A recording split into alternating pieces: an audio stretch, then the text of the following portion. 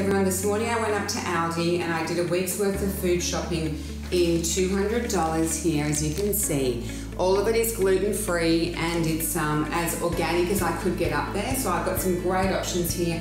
I've covered for a family of 4, school lunch boxes, breakfast, afternoon tea, yummy dinners, work lunches for me, and all of it, yeah, is definitely gluten-free and as healthily as I can feed a family in $200. So I just wanted to take you guys through my breakfast section. So my breakfast was gluten-free cornflakes, or there's also options of free-range eggs, chia, which is fantastic, great protein, omega-3s, of course gluten-free bread with some organic butter, as well as some strawberries cut up, and of course oats, love oats. Bit of honey on the oats if you like, and yeah, that's my breakfast segment.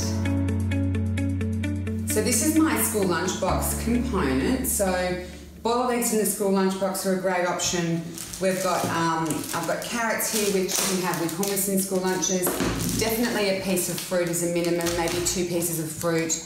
Avocado on a sandwich. I've got the gluten-free bread as well as organic butter. A little bit of turkey slices or some cheese and crackers, and there's some rice crackers. So that's the lunch option I did for my out of my grocery shop, my $200 grocery shop this week. Sharing my afternoon tea after school, kids coming home hungry, maybe a snack to take to the office or something like that. So there's some bananas here, definitely you can cut them in half, these ones are quite big. I love peanut butter and honey on banana, I love peanut butter and honey on fruit, full stop, it's delicious. Of course we've got cheese and crackers. If they didn't go into the school lunchbox, they can be eaten as afternoon tea. Can't go past almonds for school lunches for my older children. They're allowed to have it in high school, not the younger one. As well as just afternoon tea and just little things to snack on before dinner. And of course, again, hummus and carrots, which is great if you haven't used it for school lunches. They're my afternoon tea school options. So this is my dinner. This is 7 nights of my dinner. So dinner number 1 will be a spaghetti bolognese, which is done with gluten-free pasta, organic tomatoes, tomato paste, and of course a grass-fed beef mince. The next night I'll be doing, well, I'll probably do 2 nights later, I'll do zoodles, again with mince, and of course the tomato paste. I'll be making things like, I've got 4 gorgeous pieces of salmon, which I'll be doing with some salad.